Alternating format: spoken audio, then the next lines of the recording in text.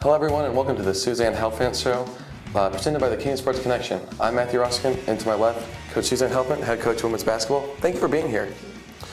So jumping right in, two tough losses to kind of end the winter break with Oberlin and the #1 DePaul. Can you just take us through those matchups? The game on Wednesday against Oberlin, we thought, we came out of the gates and went up really quick 10-2, and I think that we got a little bit too comfortable. We started to really struggle from the field. They started to make a lot of tough shots. I felt like we were a bit sluggish, and I felt like Oberlin was really the team that was initiating both things at the offensive and defensive end of the floor.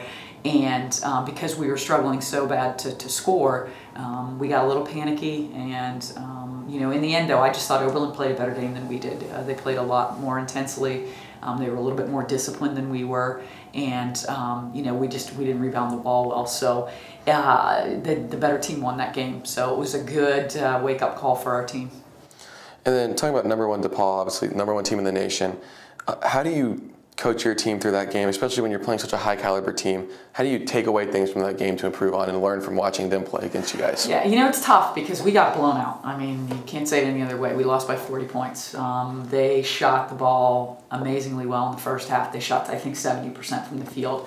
And unfortunately for our kids, the further in the hole we got, the more they started to become tentative. And against a team like DePaul that has so many weapons, if you don't have 5 kids really getting after it on the floor, you're going to end up getting embarrassed, which is essentially what we did.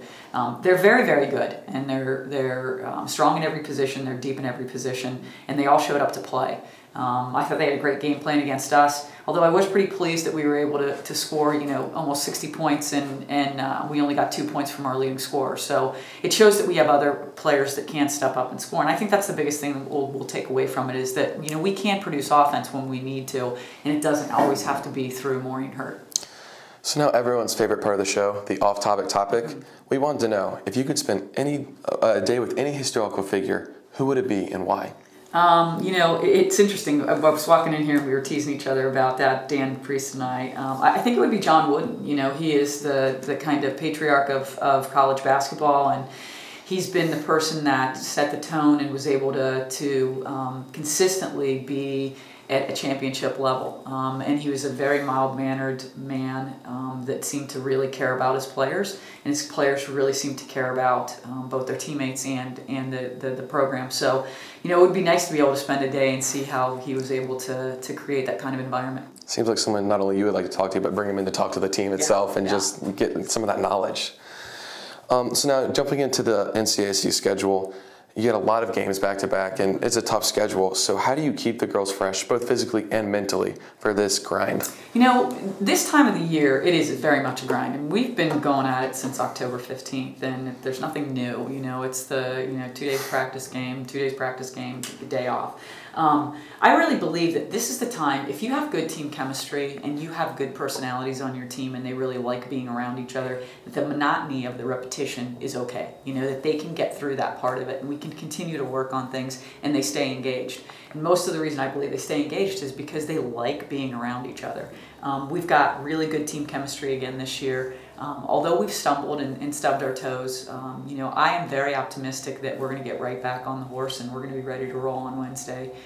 This is a challenge for us, and I tell my team all the time, winners adjust. And you mentioned Wednesday, a big game against Denison, a rival, and at Denison too. What are you telling your girls going to that game for that matchup, especially away? Well, we haven't talked one single second about them yet because we were working on DePaul and Oberlin last week.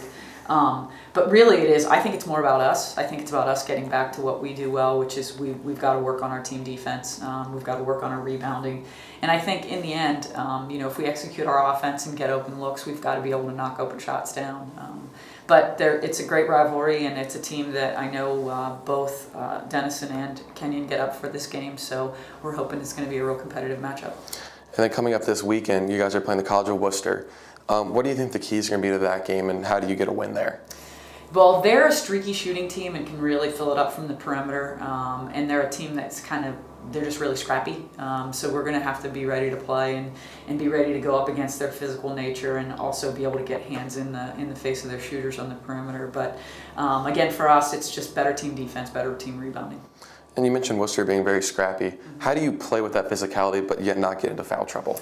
It's hard because of the way they're officiating this year. That's changed a little bit. Now they're getting a little bit more ticky-tacky if you put your hands on people for too long. So I think that our kids have adjusted fairly well. We need to move our feet more. We need to take better angles. And we need to keep our hands off the opposing team. But it gets tough when it's a physical game, so we'll see who wins that matchup. All right, everyone. If you want to come support the ladies, travel out to Denison this Wednesday at 6 p.m. I'm sure they could use the support. Yes. For the Kenyon Sports Connection, I'm Matthew Ruskan. Suzanne, thank you for being here.